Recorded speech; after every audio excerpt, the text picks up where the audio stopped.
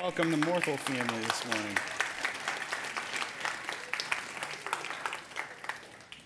We got Brant and Stephanie, and we'll just go with the crew today. There are those of us that hear the scriptural command to be fruitful and multiply and take that figuratively, and there are others that take it more than literally, and this is one of those families, and we are very blessed to have this family in our church congregation. And this is little Austin. Do we dare try? It's been a minute. Okay. We're going to face you this way because I'm wearing a white shirt today. So I've learned that one. Would you guys stand this morning as we pray and bless this family today, that God would continue to bless you guys and give you wisdom and patience and all the things necessary to raise children in this day. So Lord Jesus, we thank you for this family, and we thank you that through them and through their union and through their love, all these lives have been brought into the world. And so Lord Jesus, we ask that you would bless them, that you would give them everything that they need for life and godliness. And this morning, Lord Jesus, we pray for Austin. We pray your richest blessing on him, that he would be united to you through faith at the earliest possible age, that he would be filled with your Spirit. Lord Jesus, that he would be used mightily in your kingdom. And so we pray for his siblings, that they would take the privilege and the honor of being an older sibling seriously, that they would set the example of faith, hope, and love. And so may this family unit continue to grow in wisdom and stature and strength and all the things that you have called them to in life. And we ask this as their church family in Jesus' name. Amen? Amen, amen. Well, blessings on you guys. Whew, I still got it. Okay. Why don't you guys take a few minutes, say hello to someone around you, and then we will enter back in a few minutes.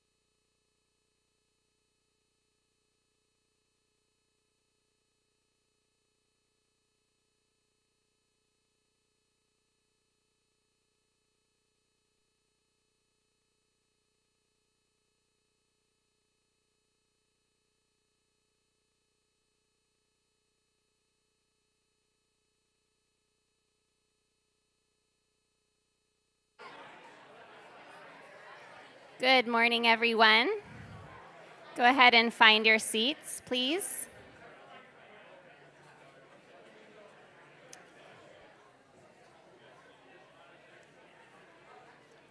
This morning, before we enter into a time of worship, through song, through meditation on the Word of God, and through prayer, I want us to take a minute to consider what is currently on your heart and mind this morning.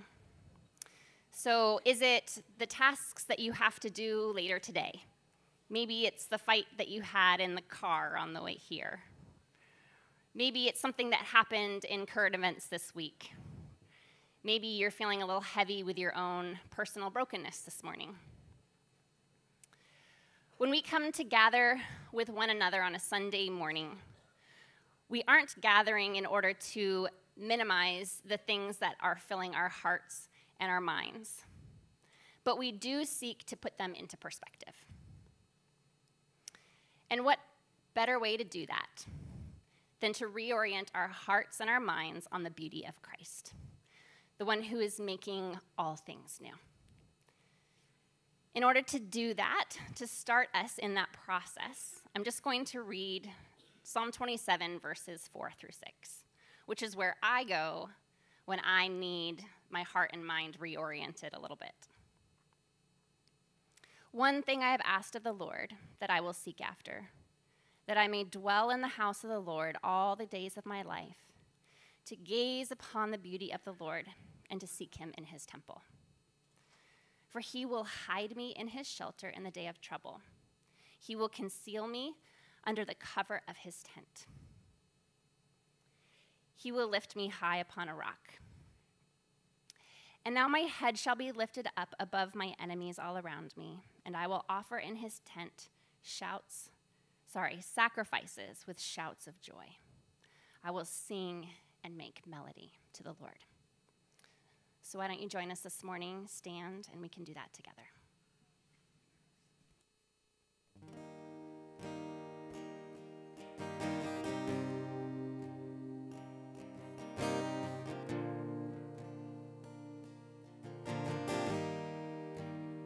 Good morning. This first song is going to be one that a lot of you probably don't know the melody of. The words are just Psalm 134, and it's a call for God's people to stand and worship him. And so even if, it takes a second to catch on the melody, just let the words wash over you and join me in singing to the Lord this morning. Come, bless the Lord,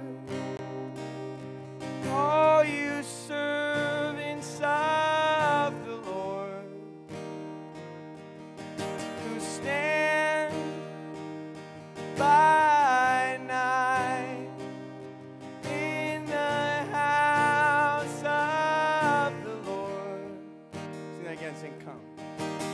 Come, bless the Lord, all you servants of the Lord, who stand by night in the house of the Lord.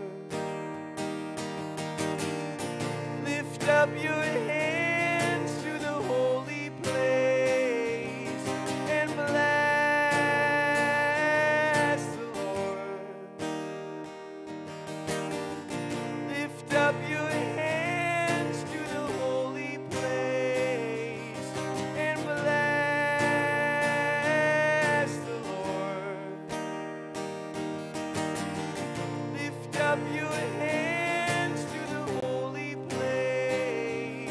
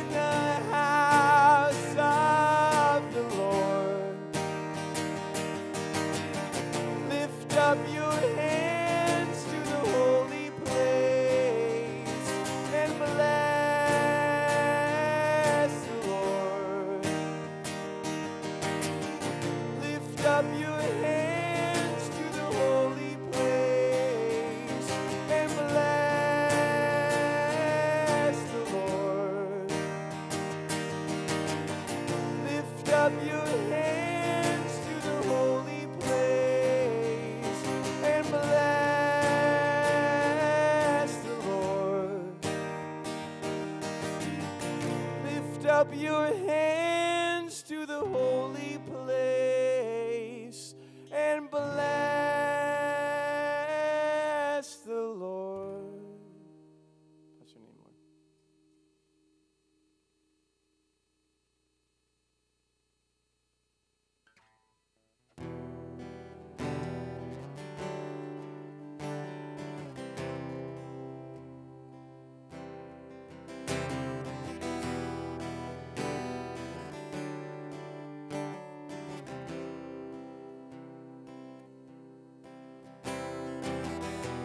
Before I spoke a word, you were singing over me. You have been so, so good to me. Before I took a breath, you breathed your life in me. You have been so, so kind to me. Sing, you've been so, so kind. You have been so, so kind to me. Oh, the overwhelming, never-ending, reckless love of God. Oh, it chases me down and fights till I'm found. Leaves the 99. I couldn't earn it. I don't deserve it. Still, you give yourself away. Oh, the overwhelming, never-ending, reckless love of God.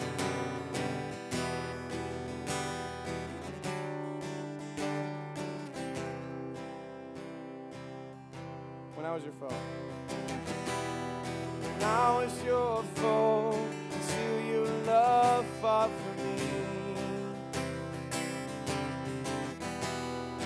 You have been so, so good to me. When I felt no worth, you paid it all for me.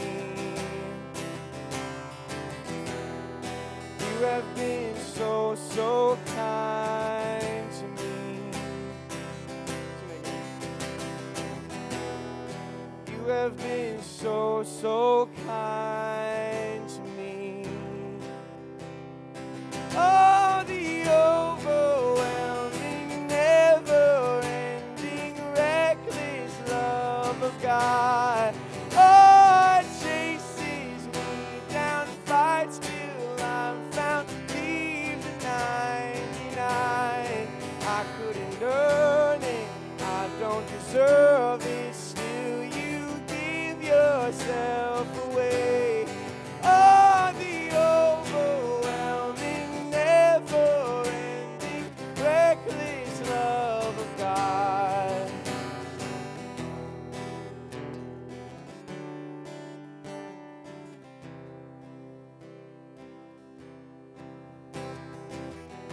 There's no shadow you won't light up, mountain you won't climb up, coming after me. There's no wall you won't kick down, lie you won't tear down, coming after me. There's no shadow you won't light up, mountain you won't climb up, coming after me. There's no wall you won't kick down, lie you won't tear down, coming after me. There's no shadow you won't light up, mountain you won't climb up, coming after me.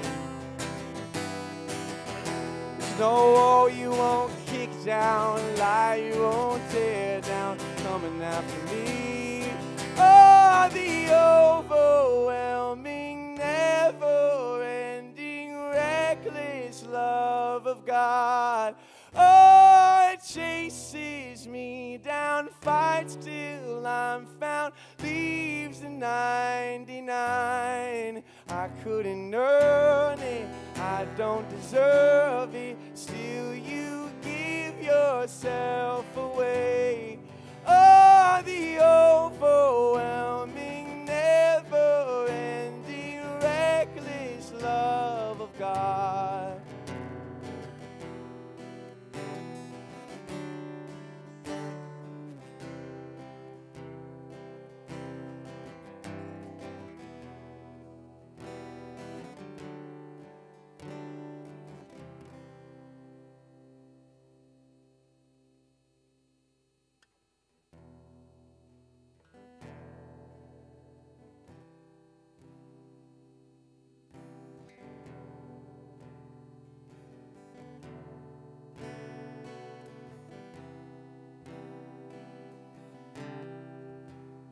Christ alone, my hope is found.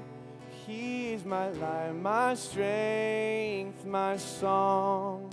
This cornerstone, this solid ground, firm for the fiercest drought and storm. What heights of love, what depths of peace, fears are stilled when striving cease. My comforter, my all in all, here in the love of Christ I stand.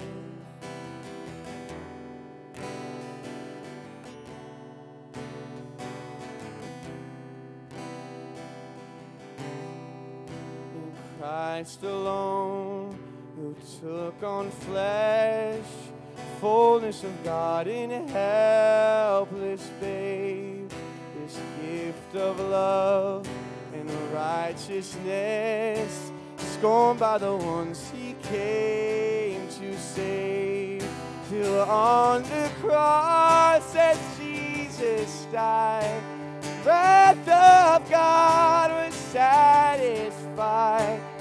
Every sin on him was laid.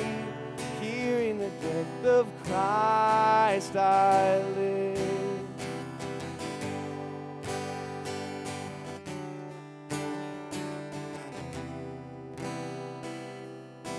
There in the ground.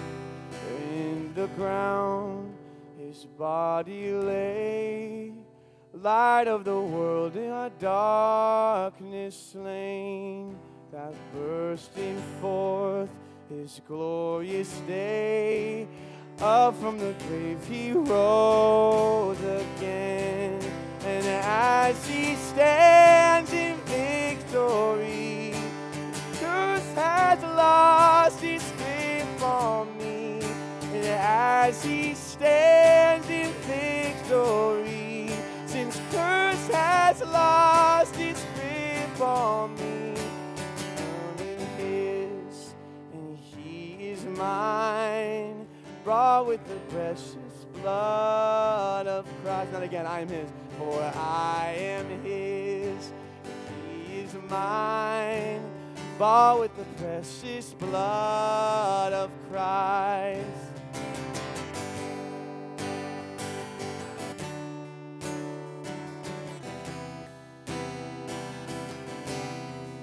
No guilt in life, no fear in death. This is the power of Christ in me. From life's first cry to final breath, Jesus commands my destiny. No power of hell, no schemes of men can ever pluck me from his hand. No power of hell, no scheme of man can ever pluck me from his hand. Till he returns or calls me home, here in the power of Christ I stand. Till he returns or calls me home, here in the power of Christ I stand.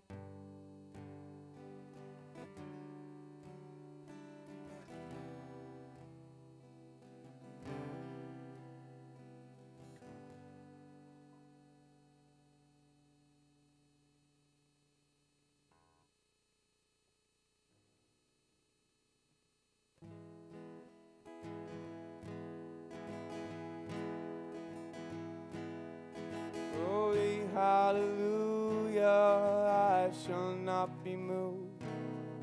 Anchored in Jehovah, I shall not be moved. Just like a tree that's planted by the water, I shall not be moved. And I sing glory, hallelujah. Glory, hallelujah, I shall not be moved. Anchored in Jehovah, I shall not be moved. It's like a tree that's planted by the water, I shall not be moved. In his love abiding, in his love abiding, I shall not be moved. And in him confiding, I shall not be moved. It's like a tree that's planted by the waters, I shall not be moved. I shall not be, I shall not be moved. I shall not be, I shall not be moved. It's like a tree that's planted by the waters, I shall not be moved.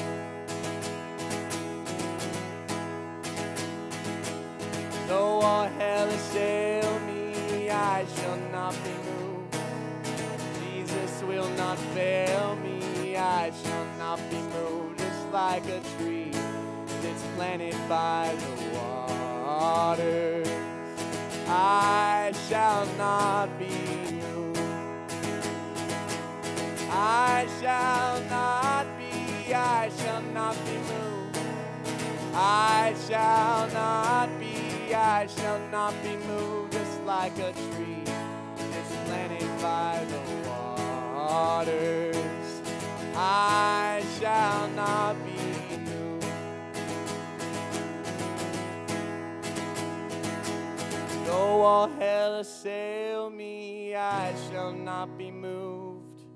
Jesus will not fail me, I shall not be moved. Just like a tree that's planted by the water, I shall not be moved. I shall not be, I shall not be moved. I shall not be, I shall not be moved. Just like a tree that's planted by the waters, I shall not be moved. I shall not be, I shall not be moved. I shall not be, I shall not be moved. Just like a tree that's planted by the waters, I shall not be moved. Thank you, Jesus. We praise your name this morning. We just thank you very much for being here, Father, Son, and Holy Spirit. We love you in Jesus' name. Amen. You may be seated.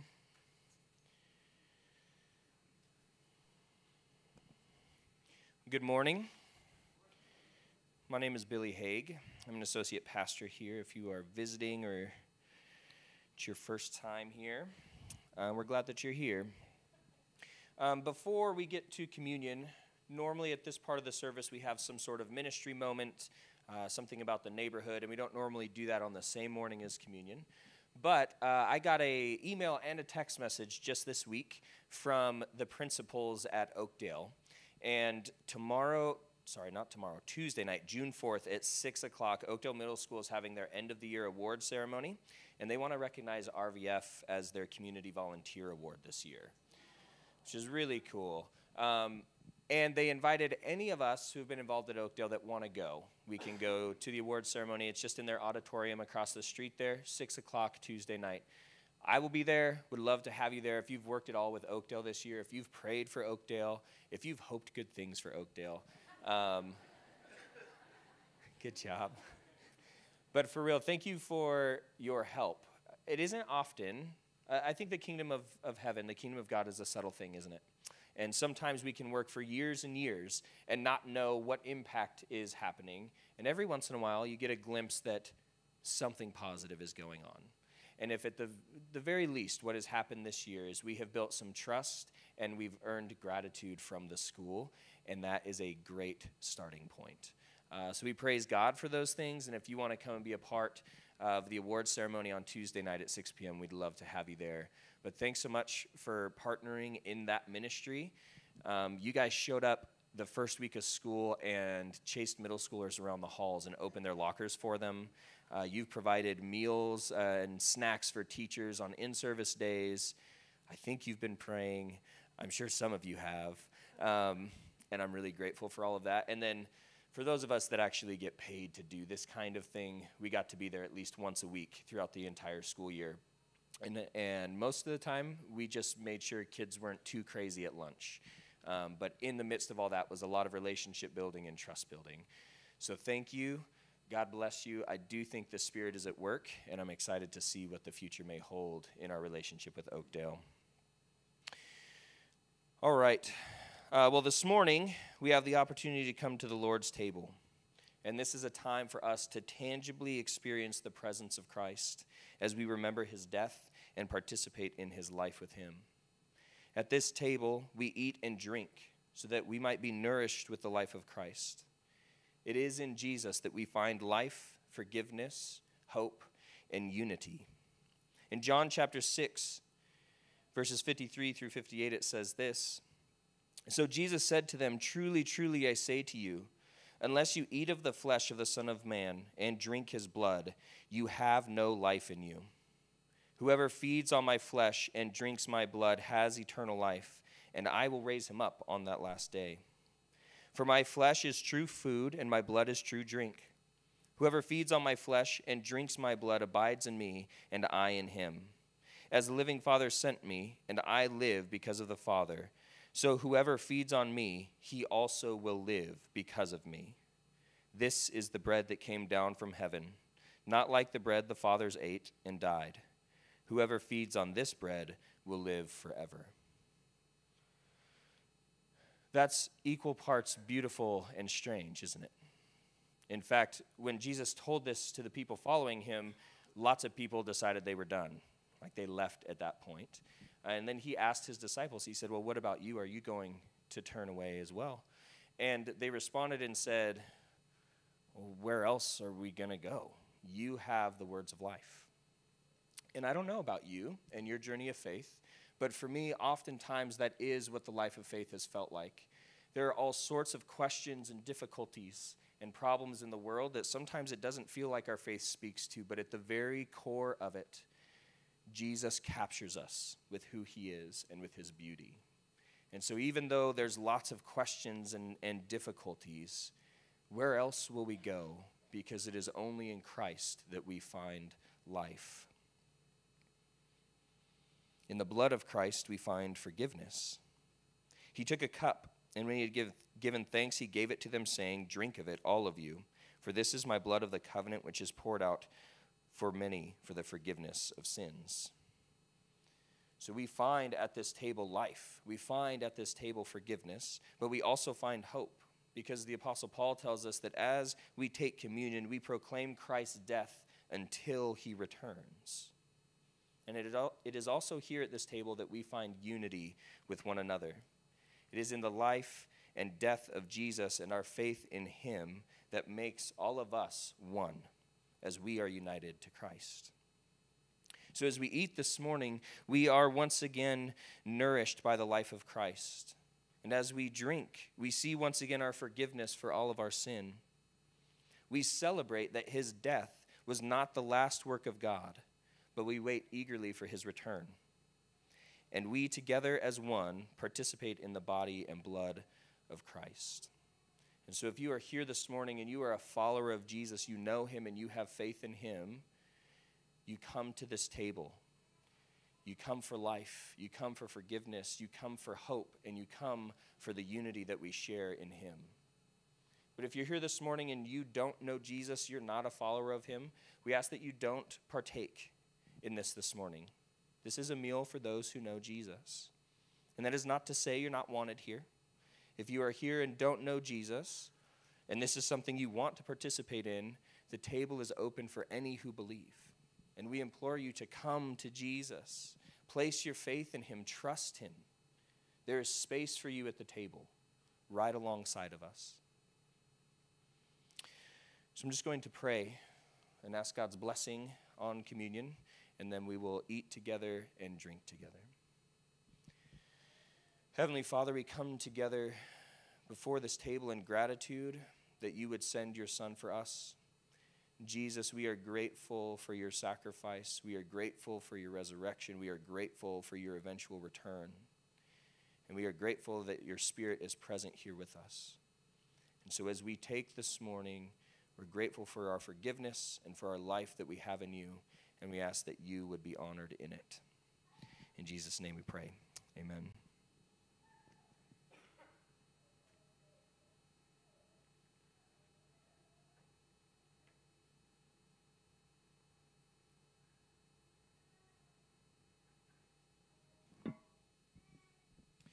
Take this bread and eat it. It is the body of Christ broken for you.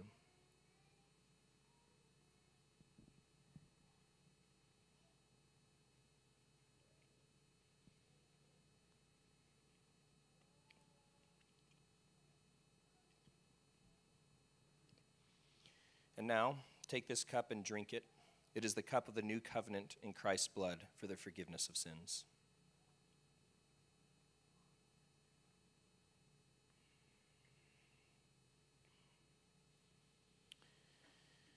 Now, if you'd stand with me, I'm going to read this morning's scripture, and then I will pray for and dismiss the kids who are in here still.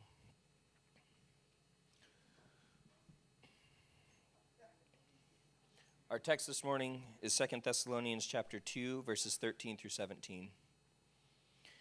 But we ought always to give thanks to God for you, brothers beloved by the Lord, because God chose you as the first fruits to be saved through sanctification by the Spirit and belief in the truth. To this he called you through our gospel, so that you may obtain the glory of our Lord Jesus Christ. So then, brothers, stand firm and hold to the traditions that you were taught by us, either by our spoken word or by our letter. Now may our Lord Jesus Christ himself and God our Father, who loved us and gave us eternal comfort and good hope through grace, comfort your hearts and establish them in every good work and word. This is the word of the Lord. And now will you pray with me over our 3rd through 5th graders who joined us for communion. Jesus, we thank you so much for the young people in our church, not just for the 3rd through 5th graders in this room, but the younger ones who are already in class. We are grateful, God, for your grace on them, that they get the opportunity to be raised in you. And we pray that the truth of the gospel would take root in their hearts from a young age, that they would know that they are loved by you, that they are safe with you.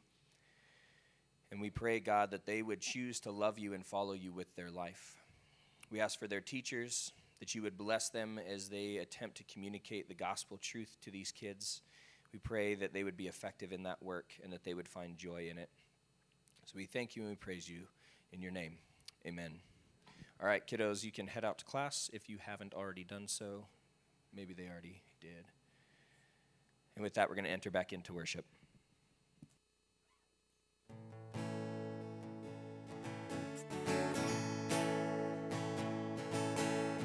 What a fellowship, what a joy divine, leaning on the everlasting arms.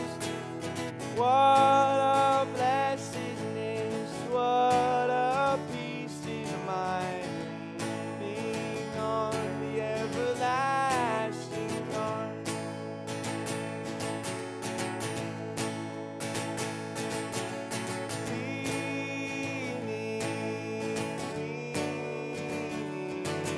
Safe and secure from all alarm. Leaning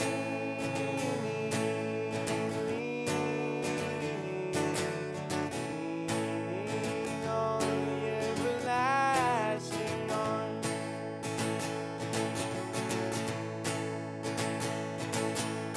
Oh, how sweet to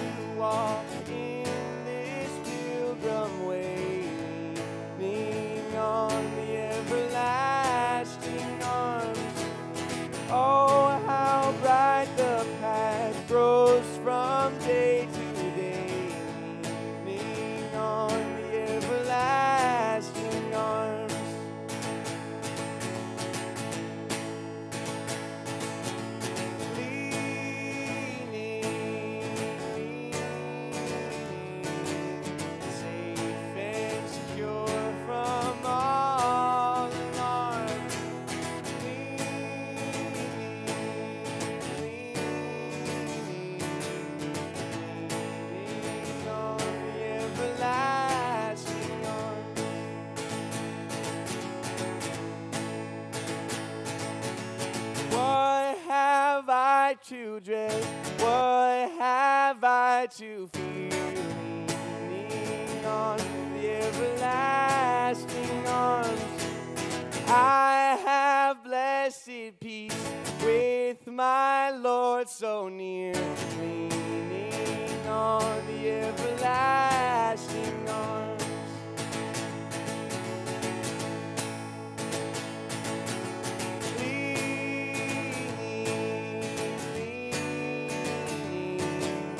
Safe and secure from all alarms.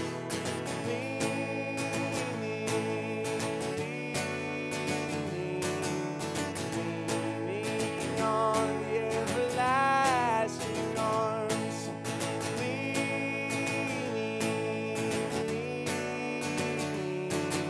Safe and secure from all alarms.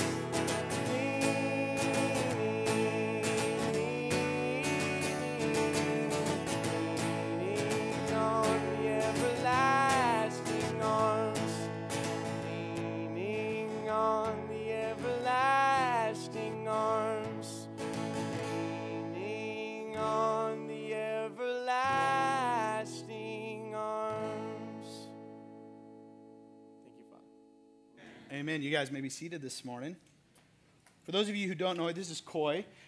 Coy is a member at the Story in Ashland and has been one of my students at the Bible College. A recent graduate, correct? That's correct. Correct, of Pacific Bible College.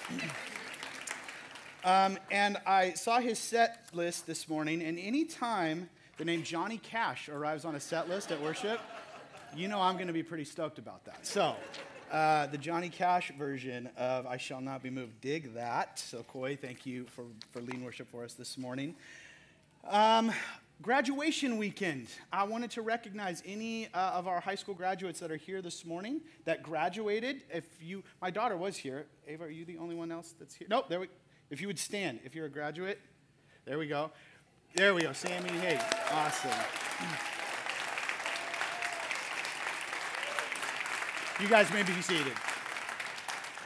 I have no presents or pieces of candy to toss at you, but as your church family, we did want to recognize it's a major milestone to graduate from high school, and so in many ways, it's the end of one chapter, but the beginning of the longest part of your life, which is adulthood. And so welcome to the party.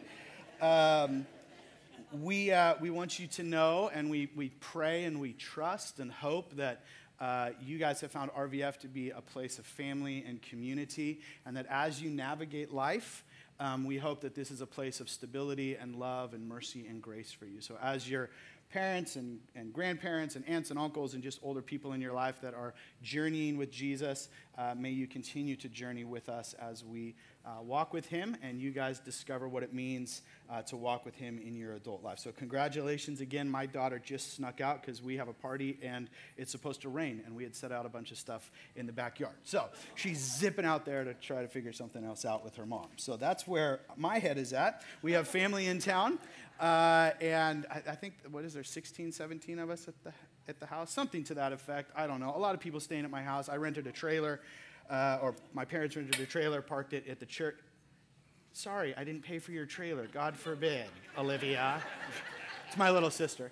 Your brother and I have only fed you all week. Sorry, we're just going to work out some family things right here in front of everybody. My dad and I went to get coffee this morning, which I've told you guys every Sunday I call my dad, and we talk about our sermons.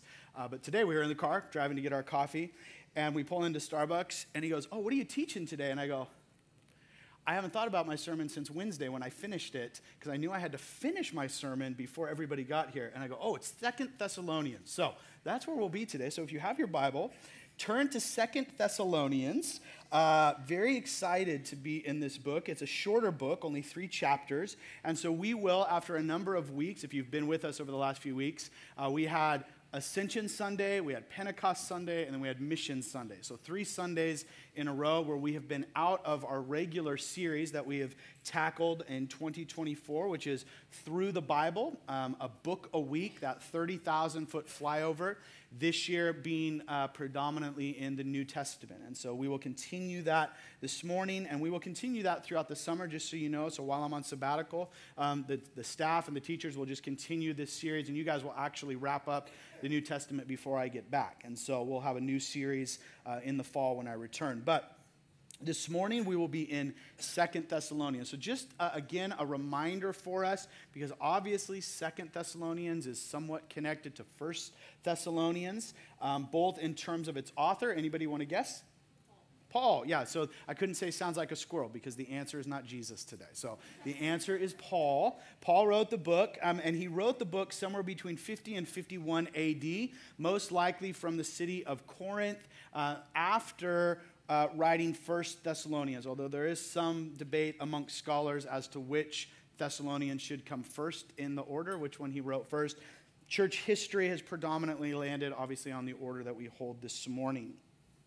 But it's written to a church that was planted by the Apostle Paul, kind of under some dire circumstances.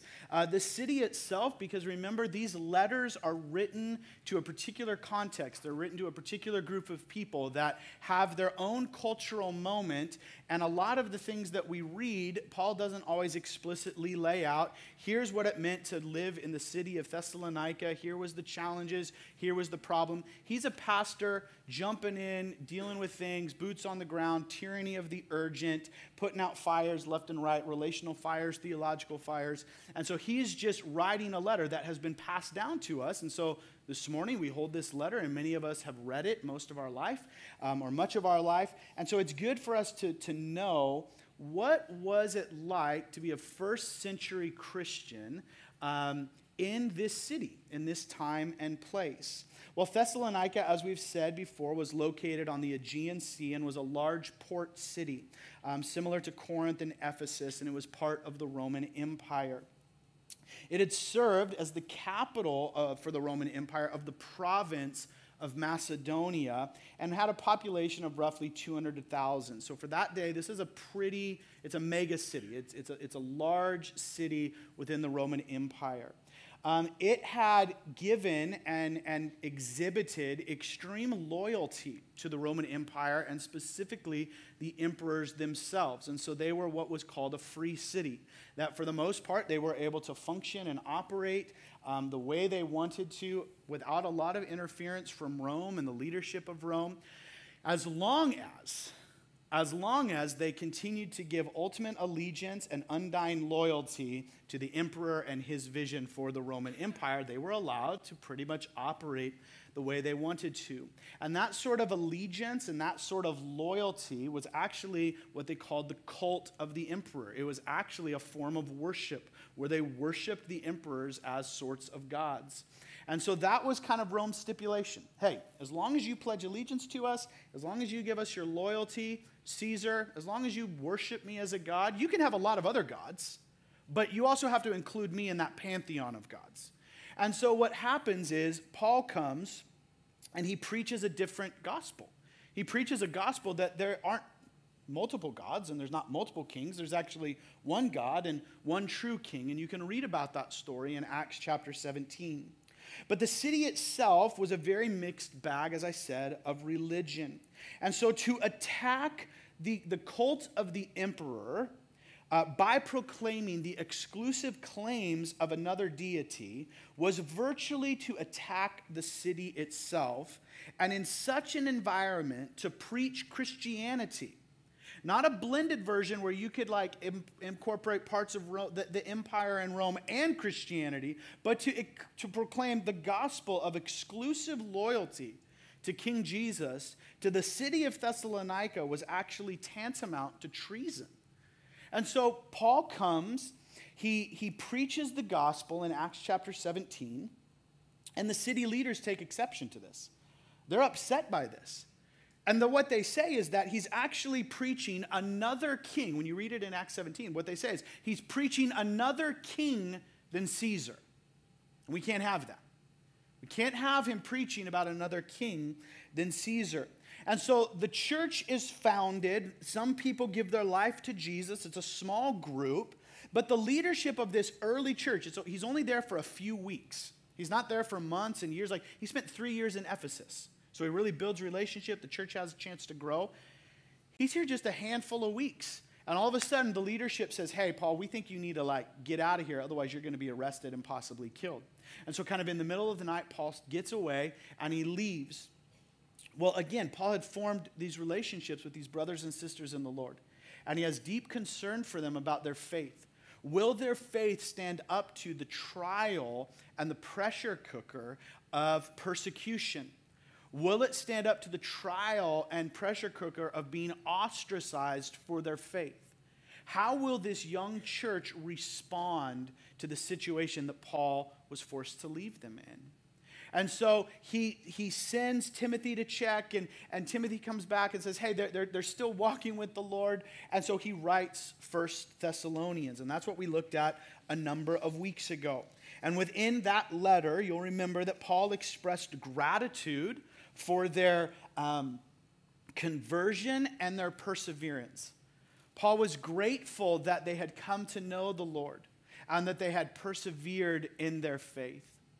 And we were reminded that part of walking with Jesus and part of trusting God often is trusting the people we love the most with Him when we can't be there for them. You remember that? Where there's times that we can't be with everybody.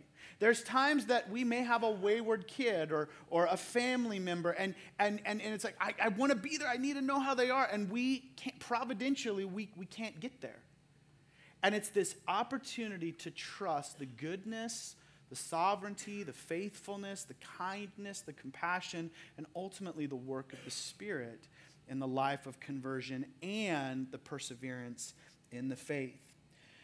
He also wrote in 1 Thessalonians to give the guidance to the church. And you'll remember that he gave them guidance in relation to holiness, where he talked about sexuality and how Christians were to behave faithfully to Jesus, that Jesus has a particular sexual ethic, and part of walking with him is a faithfulness to that. That he gave them guidance in relation to love for one another, and then he gave them guidance in relation to their future hope. That future hope being seen as the return of Jesus. And so that was 1 Thessalonians. Well, now this morning we come to 2 Thessalonians. And what we see and what scholars believe is that this letter was probably written within a year of the first letter. So it's still a relatively short period of time. These are some of the earliest letters that the Apostle Paul wrote. But what is clear is that persecution, that pressure cooker, has seemed to have gotten worse for the church. And they had become confused and scared in regards to the return of Jesus. So there was the continued pressure culturally, and then there was this theological worldview or opinion that was coming into the church that was teaching them that Jesus had already returned. And they were unsure about this, and it was creating all sorts of anxiety within the life of this church. And so to that end, Paul will write another letter. And that's the letter that we'll look at this week as a congregation, and that, Lord willing, you will read. 2 Thessalonians just has 3 chapters. It can probably be read in less than 15 minutes. But he writes another letter to do 3 things, and we'll look at these briefly. Number 1, to commend their faithfulness. This church continues to remain faithful to Jesus in the midst of opposition. They continue to endure hardship. And in many ways, 2 Thessalonians is a letter about endurance, continuing on in the way. How many of you could use a little endurance right now in your season of life? 2 of us, cool. There was about 100 heads that nodded, and 2 people were, yes, me. We'll start a small group. We'll call it Endurance, and we'll go through a 12-week study. Kidding, we won't do that. We'll read 2 Thessalonians this week and see what God has to say to us. So commends their faithfulness. Number 2, he gives clarity about Jesus' return. The irony is that for us 2,000 years later, there's still a lot of unclarity about Jesus' return, particularly as we try to interpret the 2nd chapter of 2 Thessalonians. So in Paul's attempt to bring clarity to this church, we maybe remain a little more confused. Number 3, he challenges them toward continued growth. And that continued growth is connected to his first letter, where he exhorts Christians not to be idle, but to work. And so he revisits that challenge to continue to grow, and he puts a little more teeth in it this time, so to speak. So let's look at those 3 things: commending their faithfulness, clarity about Jesus' return, and then their challenge to growth. Chapter 1, 2, and 3. So in chapter 1, as I said, he commends their faithfulness. We see this right off the bat as you'll read. He says, therefore, we ourselves boast about you in the churches of God.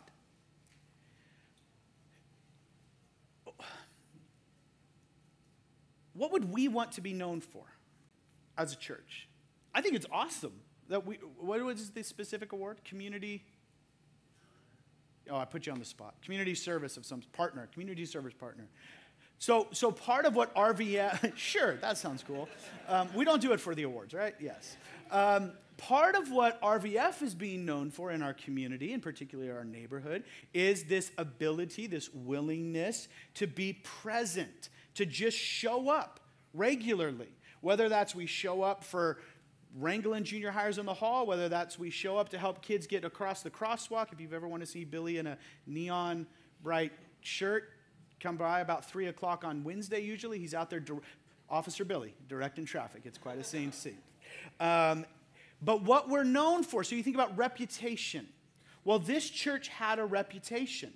And what was Paul proud of? He said, hey, I boast about your steadfastness and faith in all your persecutions and in the afflictions that you are enduring. That this church, in the midst of their affliction and opposition, is known for their steadfastness and faith in Jesus.